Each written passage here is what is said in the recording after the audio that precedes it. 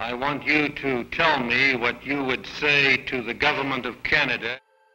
My name is Tom Berger. I was appointed by the federal government in the 1970s to conduct the Mackenzie Valley Pipeline Inquiry. I spent 2.5 years in the Mackenzie Valley in the Western Arctic.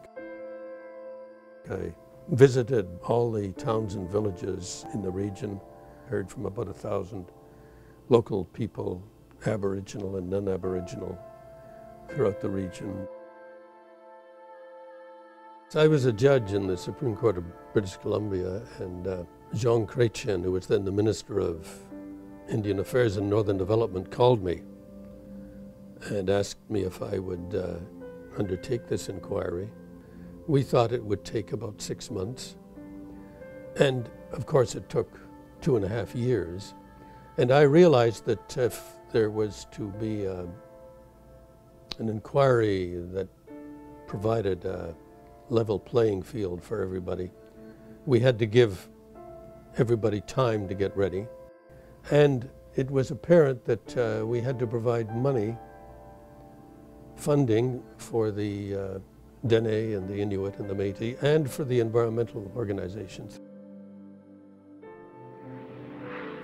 People in the villages had said to me, you have to come and see the country, you have to meet with us.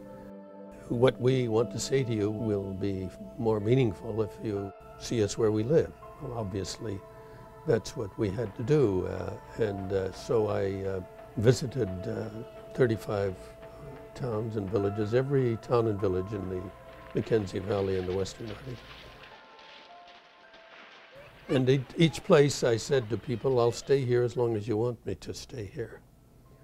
And in some of those places I stayed 3, 4, I think in Fort Good Hope I may have stayed 5 days.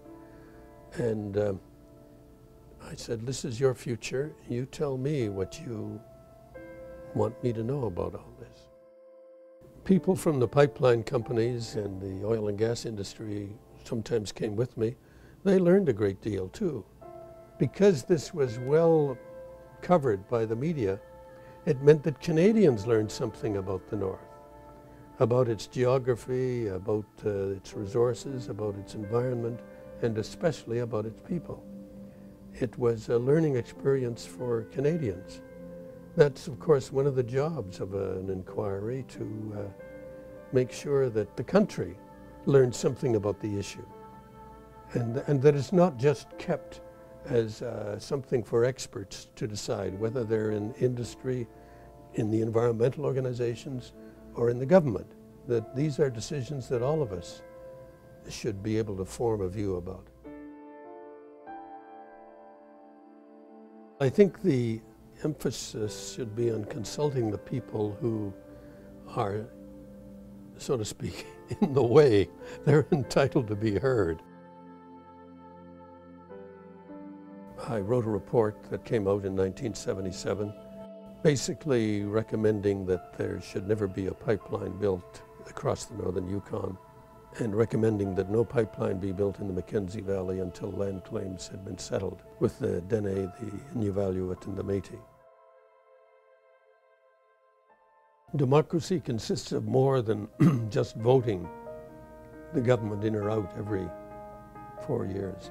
Inquiries can be a critical part of the democratic process. It allows people to have a say about their future. If you consult local people, if you consult the people affected, you get better projects. That's a lesson in democracy. And that's why it is so important that we provide for the fullest possible consultation in any major project.